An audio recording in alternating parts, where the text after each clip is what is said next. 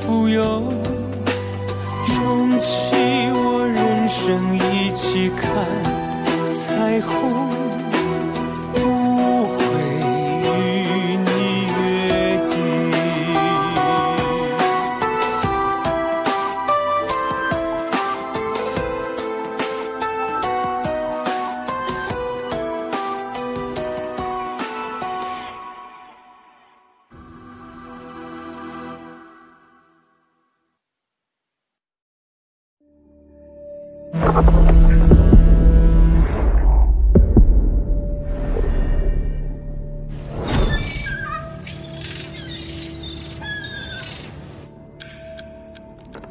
哥，你快看，这也太好看了吧！3、2、1，哎，哥，你笑一个嘛！哎，这样就对。哥，我跟你说，这本书真特别好看，你看了一定会喜欢的。天天看这种破书能有什么长进？什么人都可以写书了。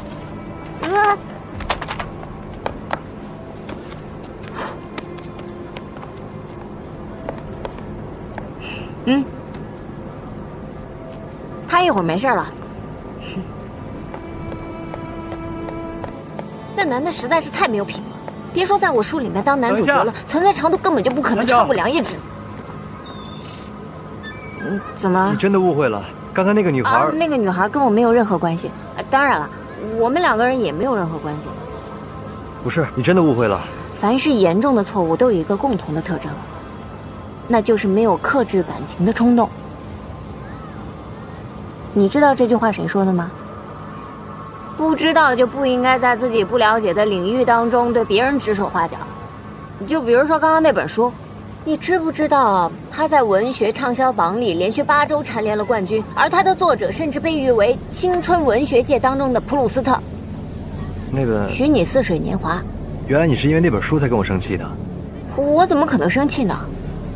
虽然说诋毁别人的作品确实不太好，但是更重要的是，带着自己女朋友出来玩，不应该对她不管不顾，更不应该随随便便约别的女孩出来吃饭。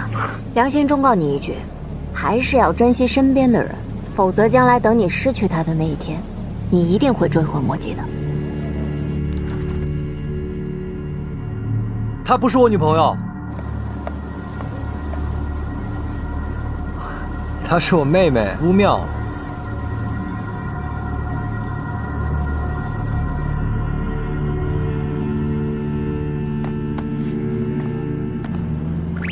鱼，我先到公园等你，你快点啊！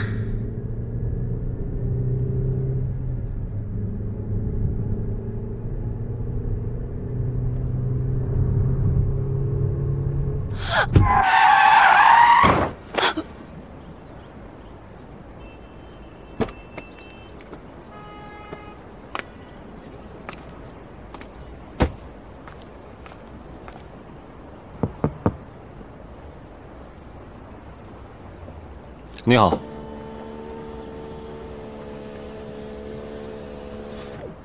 沈实验，哎，这不就是和你相亲的警察沈木头吗？长得还不错。这位女士，前面灯都黄了，你不踩刹车吗？对不起，对不起，我的错，我全责。出险的照片总要拍一下吧？稍等。哎，你。另外，我还要确认一下你的驾照和行驶证。到这儿了，你快一点！哎，我跟你说实话吧，我孩子丢了。怎么回事？你孩子多大了？怎么丢的？就真的没有时间了。你让我先去找孩子，修车的事情我们明天再说，行不行？拜托。这位女士，你先别着急啊，我就是警察，你现在可以把车停到一边，然后把具体情况告诉我，我一定会帮你想办法的，好吗？好。到。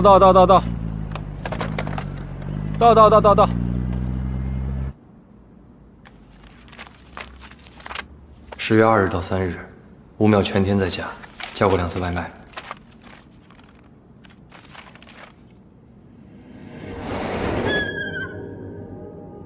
哥，你快看，这什么鸟啊？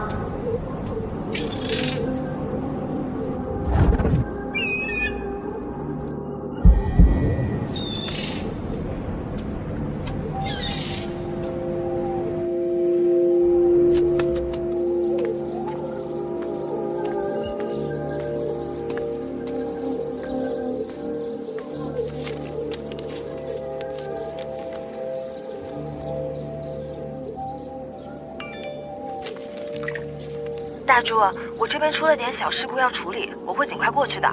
最近又是丢孩子，又是绑架的，你一定要注意安全，找个地方躲起来。我不到，你千万别自己过去啊！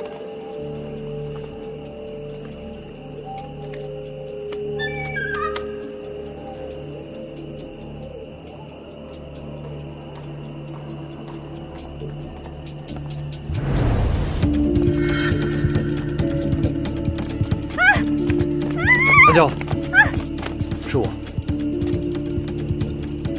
怎么是你啊？原来你就是给我写这个纸条的人啊！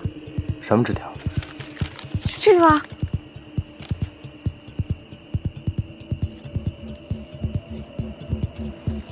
不过，你一个女孩大晚上在这儿真的不安全。那大晚上这么危险，你出来干什么呀？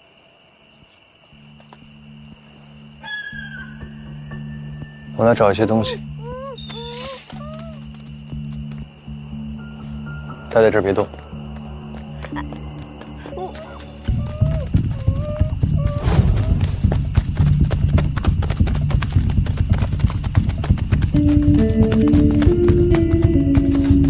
站住！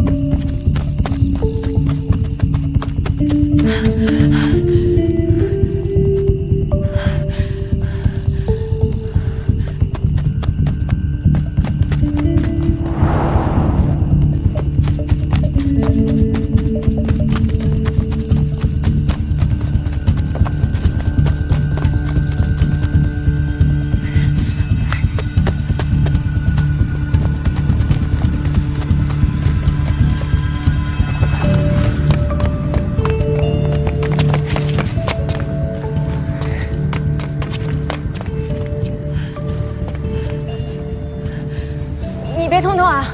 我们两个人，你一个人你占不了什么便宜的。而且我已经报警了，刚刚。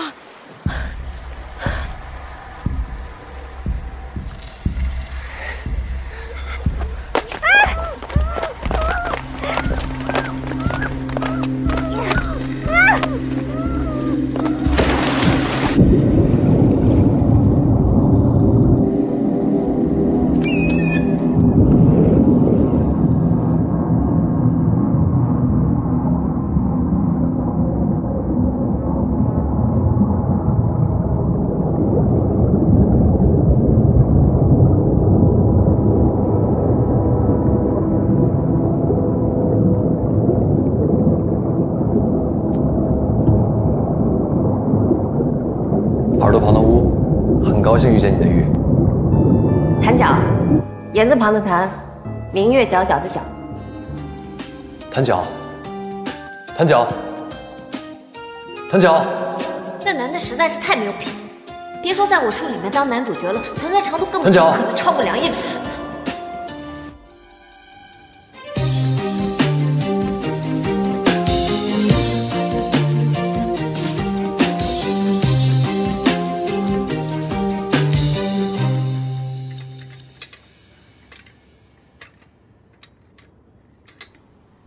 是你把我送到医院来的呀？谢谢你又救了我一次。啊，对了，那个孩子怎么样了？警察已经把他救了，但是那个人跑了。医生也给你检查过了，说只是受了点寒，没什么大碍。你有哪儿不舒服吗？还好。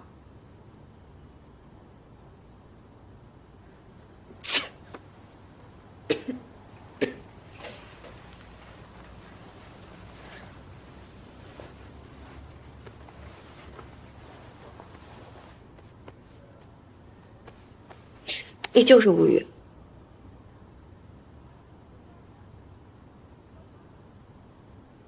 你明明就在那艘船上，明明就认得我，你为什么就是不肯承认你是乌玉啊？可以进来吗？进来吧。是。你好，我是负责这个案子的刑警沈实验，感谢你们救下孩子。方便的话，我想了解一下当时案发现场的情况。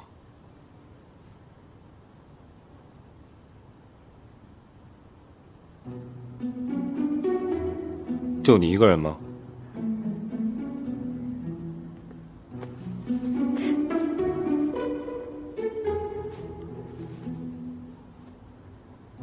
是你，沈实验，这么巧啊！哎，你不是被调去京海了吗？这么快就回来了？啊，所以说这个案子的目击证人就是你们俩啊？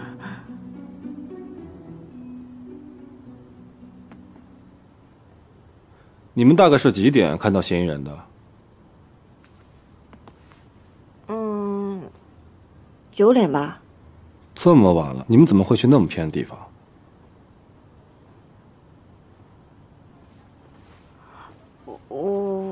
我们约会。女朋友，你没事吧？我听说你掉水里了。我没事，你放心吧啊。都怪我，但我真的太倒霉了。我跟你说，我先被追尾，然后呢，我的车胎又爆了。等我赶去公园的时候，他们跟我说你都已经送到这儿了。都怪前面那辆车，你知道那个人是谁不？原来你丢了一个这么大的孩子呀！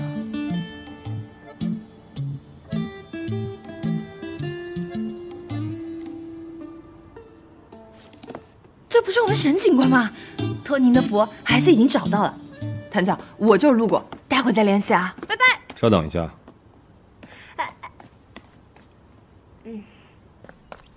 这位女士，你要是再跑的话，就是畏罪潜逃了。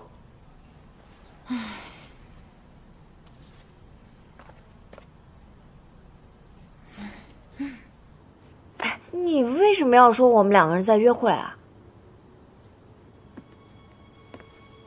省事儿啊。难道你要跟那个警察说，你的1年神秘消失了？还有，你收到一个神秘人的纸条，你觉得他会信吗？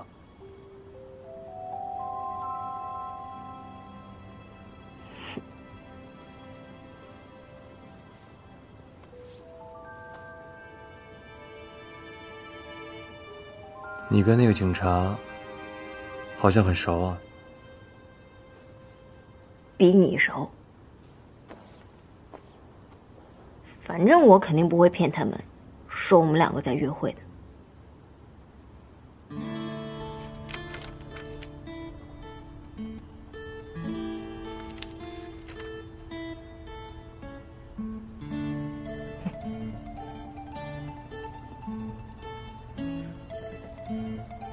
我们就是出来约个会，怎么还这么麻烦呀？我刚刚说那些就已经是全部了。我们只是例行公事，理解一下啊。姓名、谭角，年龄、 25。职业。不是沈实验，我的姓名、年龄、身高、兴趣爱好、家庭住址、择偶条件，你都很清楚啊，你怎么还要再问？写小说的，坐下。哦，我们只是标准程序。姓名。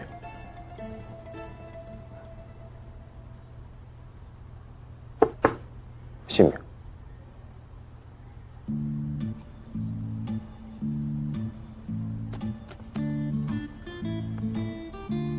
爱你呢。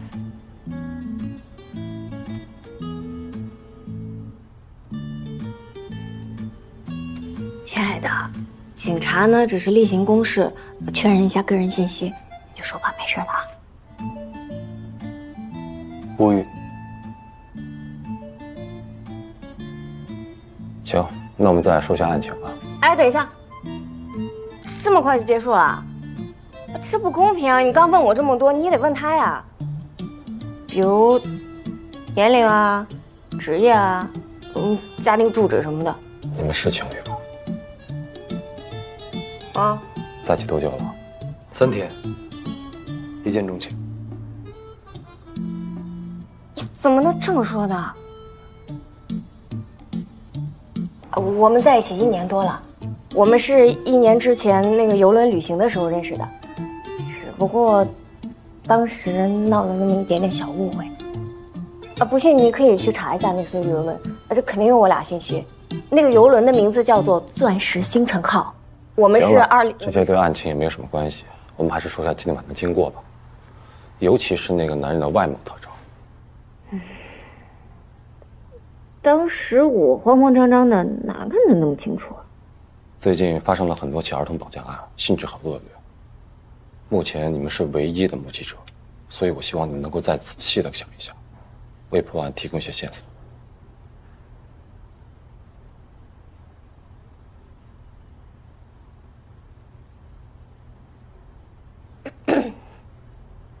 当时我们在湖滨公园一个小树林边上，他是突然蹦出来的，身高大概有1.8米吧，穿着一身黑色的衣服，只不过当时天太黑了，长什么样子我实在没看清楚。他穿着黑色的大衣，手指关节比较大，耳边有一颗痣。你看得这么清楚？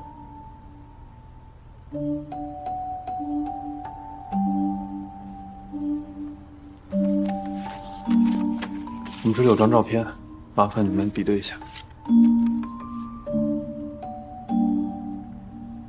就是他。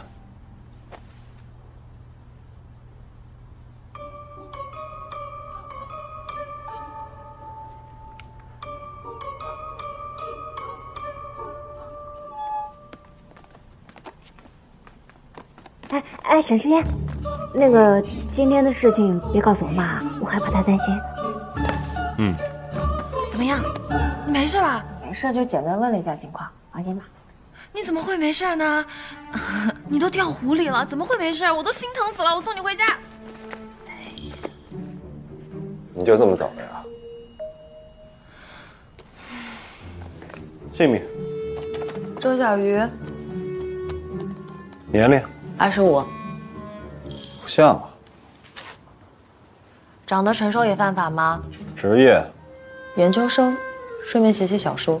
你也是作家，你也写爱情小说？科幻，恐怖。这么重口？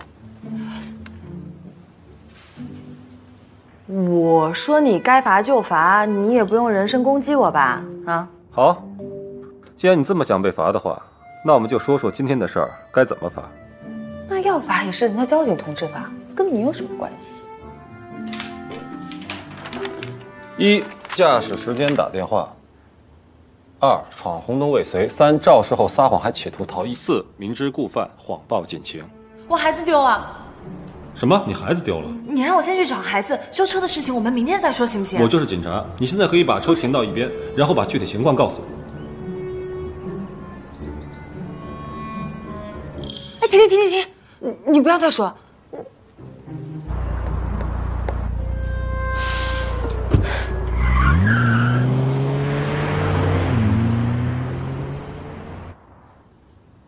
你别再说了，我已经知道错了。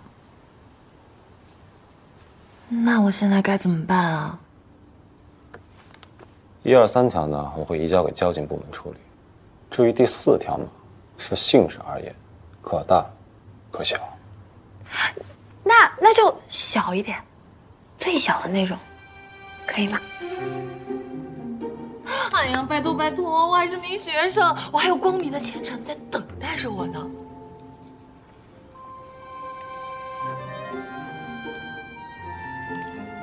啊，要不这样，我下部小说呢，我写一个万人迷男主，名字就叫做沈时宴，你看怎么样？我让你成为万千少女的梦中情人。哎，你在收买执法人员，你知道吗？我明明就是在塑造执法人员在广大群众心中的形象，好不好？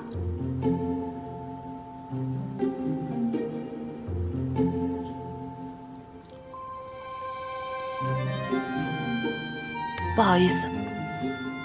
那个今晚你先回去吧。把电话留下来，明天结果出来了，我通知你。好。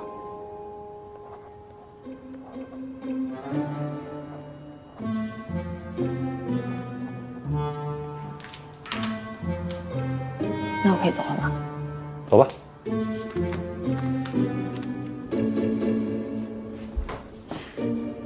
拜拜啊。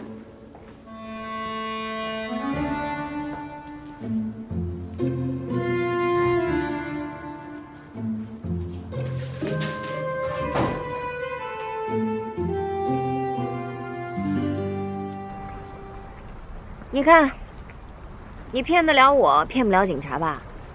不过这样也好，虽然我没有见到那个留纸条的人，但是却遇到了你，这说明什么呀？说明是命运的安排，让我们两个人相见，好让你告诉我船上到底发生了什么样的事情，也可以帮我找回丢失的1年。啊切！回去洗个热水澡，吃点维 C 泡腾片。哦。对了，还有一件事情，我得跟你道个歉。我记得在船上的时候是我误会你了，但是那个时候我真的不知道那个人就是你妹妹。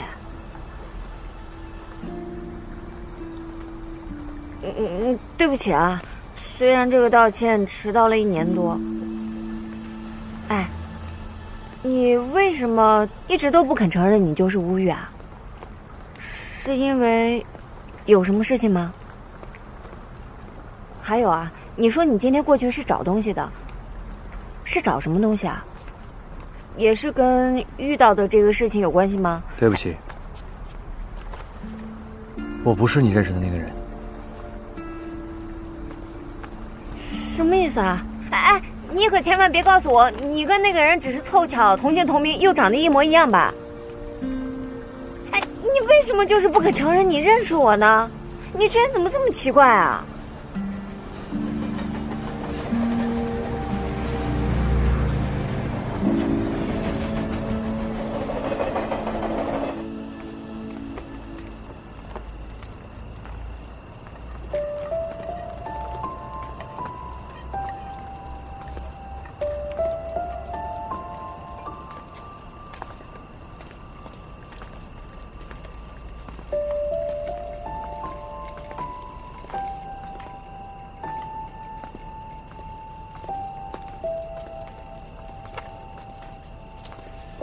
哎，你不是说你不认识我吗？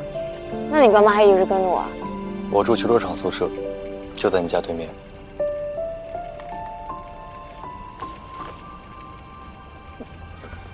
那也是在跟着我。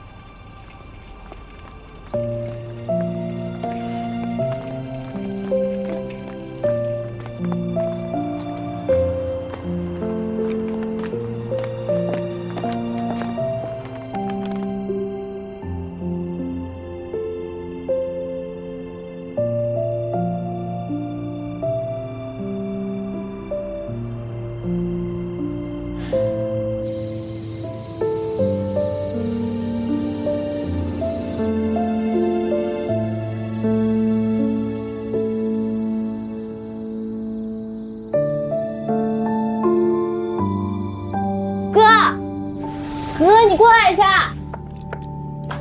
哥，怎么了？你说我穿哪件上游轮好看？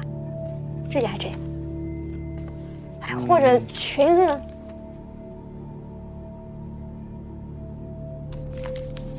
哥，喝点水吧。啊！你怎么又拿我最喜欢头人绑资料？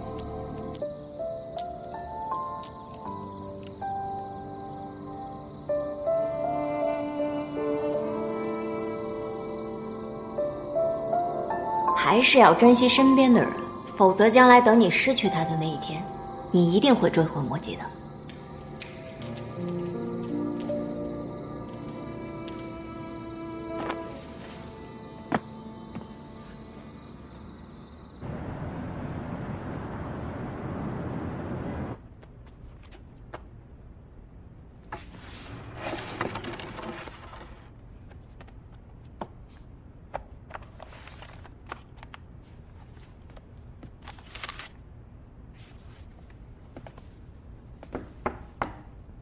谁啊？你怎么开门之前都不看看是谁啊？你怎么来了？我们家七叔宝宝今天遇到这么大的事情，当然要过来陪陪你啦。你只是单纯的觉得懒得回家去才来我这里的吧？看破不说破啊！但是我要好好跟你说说，一个人在家的时候不能随便开门，那万一进来的是什么坏人，你怎么办？我知道，你放心吧。你看，我都摆了一双男士拖鞋在这里吓唬人的。呀，那也没有别的拖鞋了，你就先穿这个吧。我说你当真谁啊？吓唬谁呀？把拖鞋放里面。哎，你今天不是要去找那个什么纸条的人对接吗？你怎么后来又跟乌玉在一块儿啊？还成了案件的目击者？我怎么知道？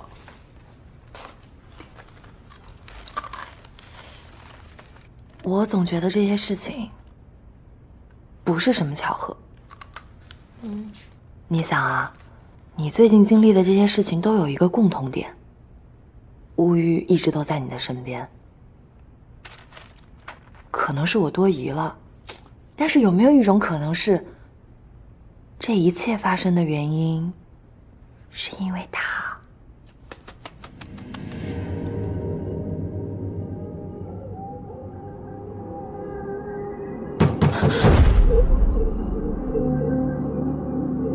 谁呀？问一下。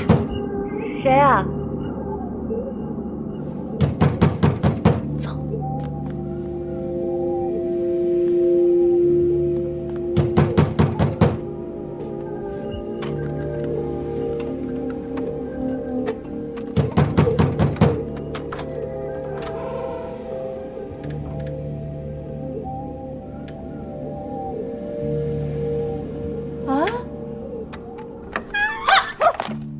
姐姐，于姐姐好。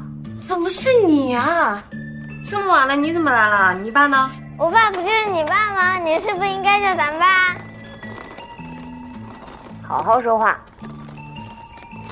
我爸不是咱爸，他太过分了。正好我过生日到我就提请你玩的，结果昨天跟我说他太忙了，问我能不能去市动员。市动员太搞笑了，他当我是小孩吗？然后呢？我必须让他知道敷衍亲生儿子的后果，所以我就离家出走了。你可千万别告诉他。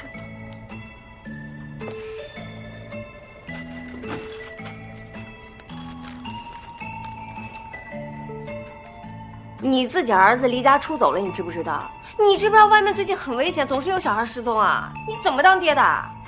姐姐，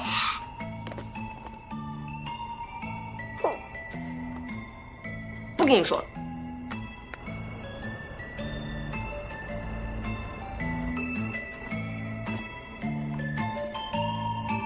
哎呦喂，宝贝儿，你是怎么睡的呀？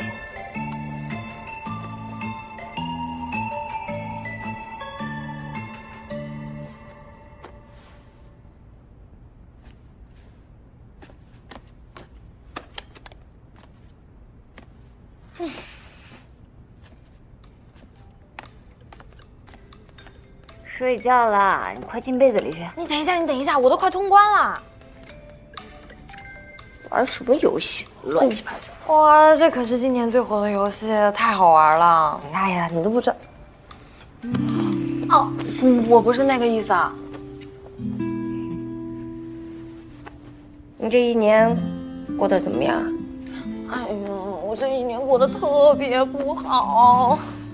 你不上你不在，我真是寂寞死了。哎，但你放心，我可是没有出轨，我一直为你独守空闺。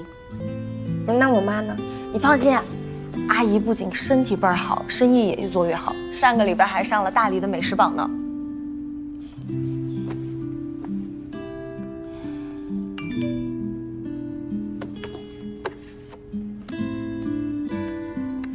你看了丁墨大神的《理智与情敌》吗？太好看了！你看我一年没更新，粉丝都爬墙了。哎呀，这些东西都是昙花一现，你现在都回来了，粉丝们也肯定都会回来的。我一定要把我这消失的一年给找回来。谭小姐，谭小姐，楼上是我们的宿舍。我真的有事找他，我说几句我就走啊。我有话想跟你说。没事儿，先去忙吧。哦。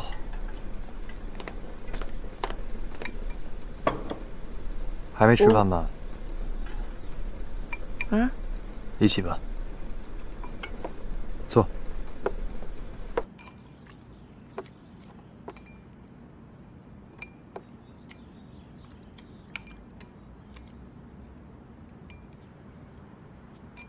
昨晚我态度不好，向你道歉。其实我想说的是，不管是船上的人，还是站在你对面的人，都只是生活的过客而已。大家可能会一起吃完一碗面，但是吃完之后还要往前看，各有各的生活吧。可是你不是我生命当中的过客。我在这个世界上整整消失了1年，而你是我记忆消失之前唯一记得的人。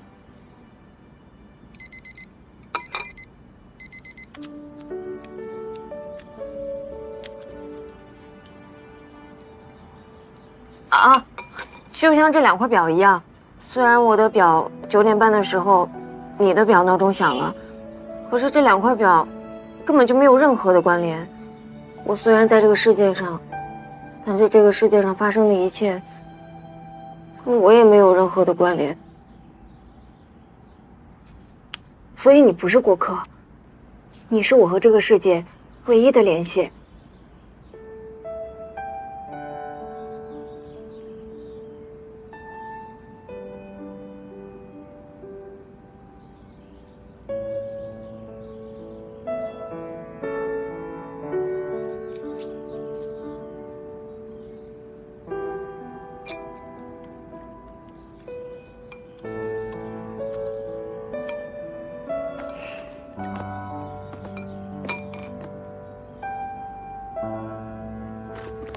如果我真的认错了人，那你就当成听了一段离奇的故事吧。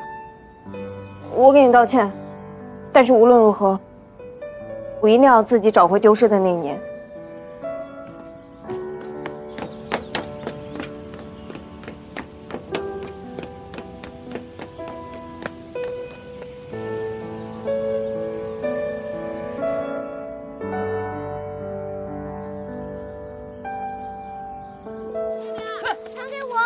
这船好。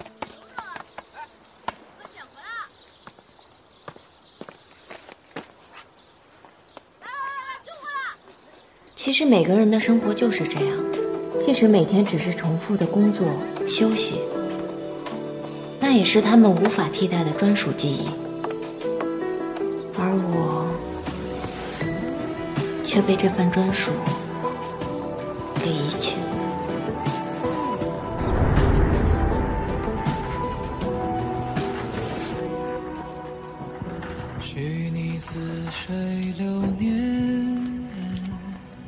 谭小姐人看起来还是挺不错的呀，有机会可以接触接触。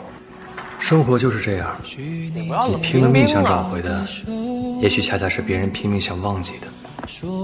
谭皎，你仍是初见时明媚勇敢的样子，而我却再也不是想要留住你的心境。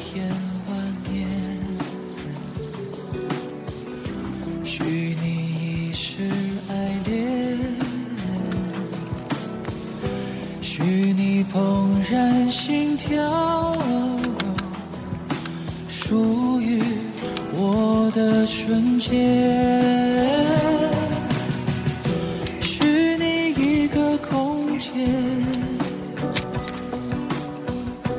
管我前世姻缘，许你一双慧眼。人生很多瞬间是只属于一个人的，有时候是怦然心动，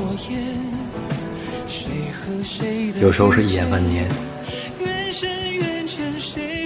还有时候是是很高兴遇见你。我是无语。既然我是你和这个世界上唯一的联系，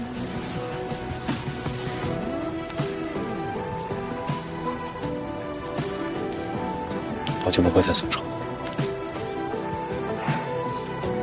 我们的宇宙源于一场大爆炸，而构成我们身体的重原子，就是大爆炸诞生的星辰。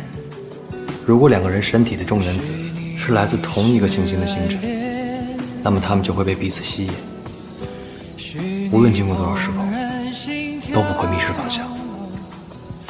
属于我的瞬间。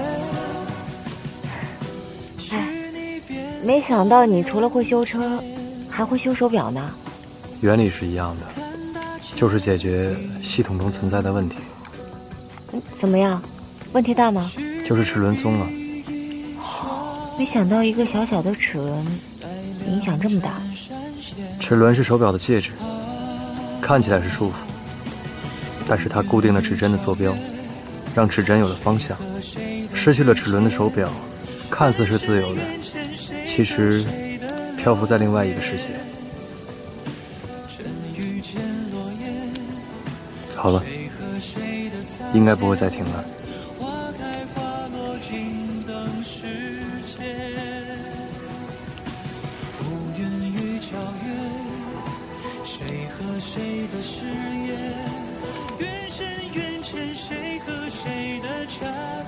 以后我们的时间就一样了。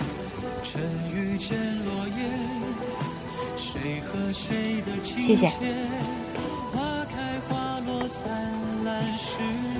哦，对了，船上到底发生什么事情了？我也失去了一部分记忆，但不是一整年，应该说是失去了一部分在船上的记忆。怎么说呢？下船的事儿我都记得，但是在船上遇到你，包括发生误会，我也都记得。但是误会发生之后，记忆便消失了。怎么会这样的？更奇怪的是，在一段时间里，我根本就没有意识到我自己失忆。就像我妈和壮鱼一样，根本就没有意识到我消失了1年。我也询问过其他几位游客，他们遇到的情况和我一样。那船上的事情就变成了一个谜，那我这1年的记忆就真的找不回来了吗？倒也不是。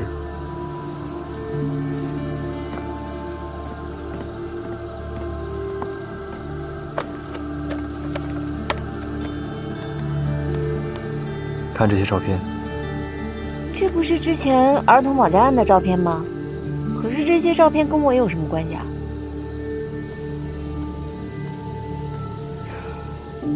这些照片里面都出现了这种鸟。你也意识到了？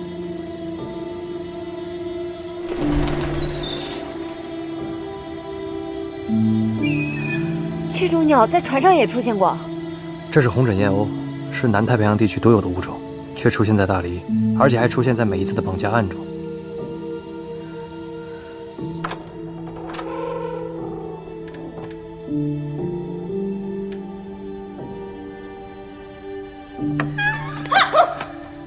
姐姐，李姐姐好。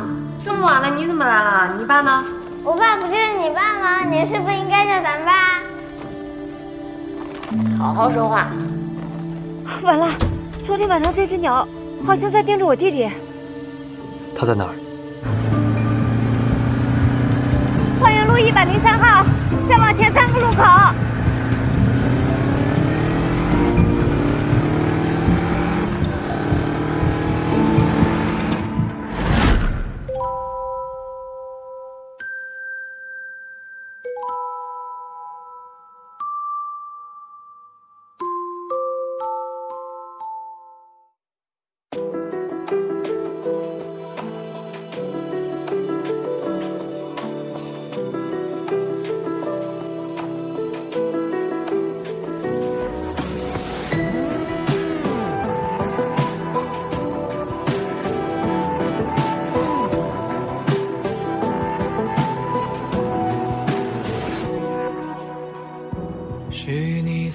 水流年，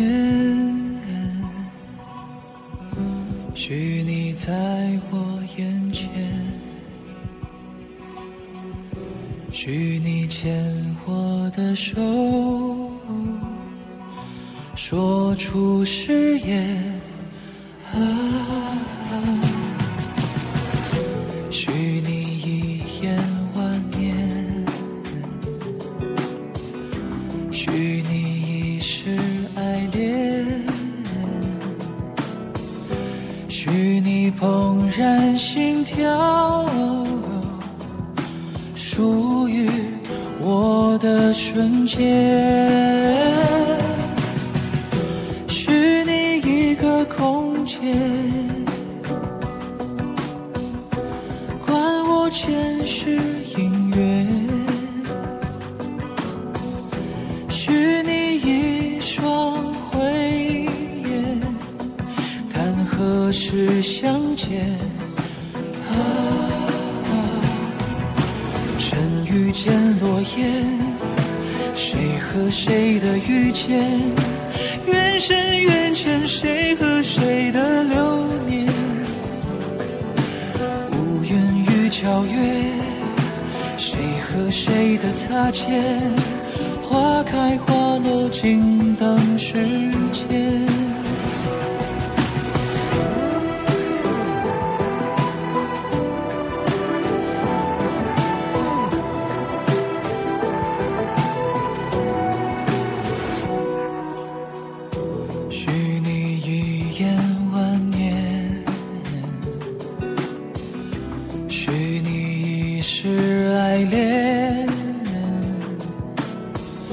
许你怦然心跳，属于我的瞬间，许你遍放人间，看大千地远，许你比翼双肩，待良辰闪现乌云遇皎月，谁和谁的遇见，缘深缘浅，谁和谁的流年，